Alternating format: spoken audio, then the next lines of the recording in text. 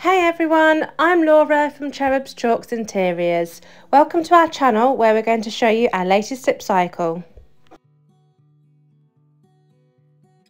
Today I'm here to show you how I upcycled this tired looking chest of drawers into something fun and fresh. I always start off by giving the piece a really good clean using white lightning, which I've mixed up in a spray bottle. I spray the piece all over and then give it a good scrub using a microfiber cloth.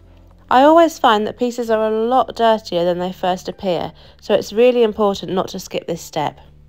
I then rinse off using plain water, which will remove any of the white lightning residue. Now it's time to sand. I'm using my electric sander with a 120 grit sandpaper, but you can just do this by hand. The intention is to scuff up the surface so that the paint has something to stick to.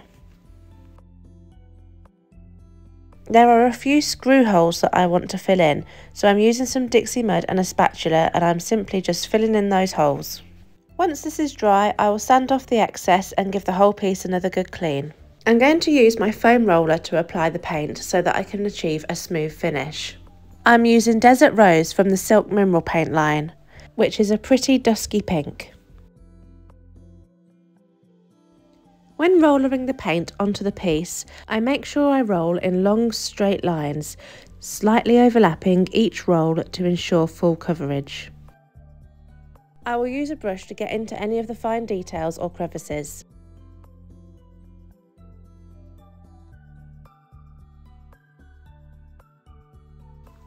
I do love to roller when I'm looking for a nice smooth finish, not only because it's the easiest way to achieve this finish, but also because it really speeds up the process, meaning you can get the painting done much quicker.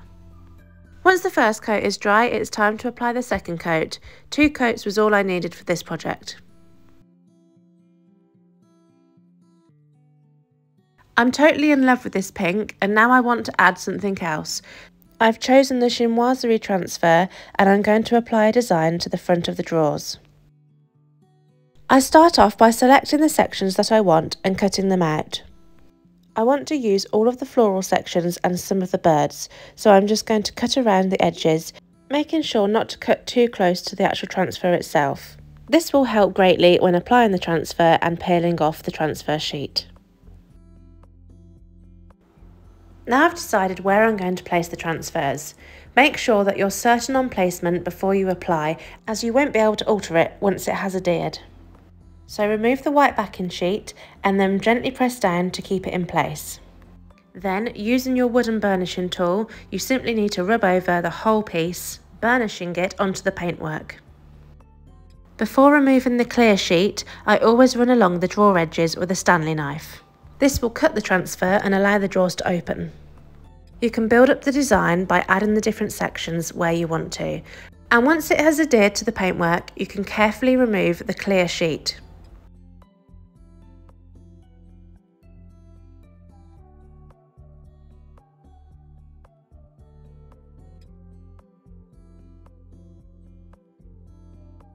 When removing the clear sheet, you may realise that some of the transfer hasn't quite adhered.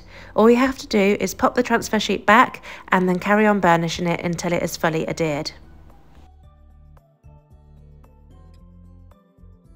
Once you've finished with the transfer, it's time to seal. I'm using some satin clear coat and I'm applying this all over the front of the drawers. This will help to protect the transfer, making them water resistant so that the piece is wipeable. Now the drawers are complete and I am so pleased with how it turned out. I absolutely love the combination of the Chinoiserie transfer over the Desert Rose.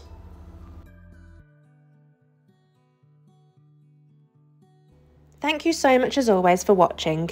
Let me know in the comments what you think of this makeover, and if you'd like to see any more of our projects, you can join us on all of the social media platforms at Cherubs Chalks Interiors. Or you can subscribe here on our channel to get notified when we post our next tutorial video.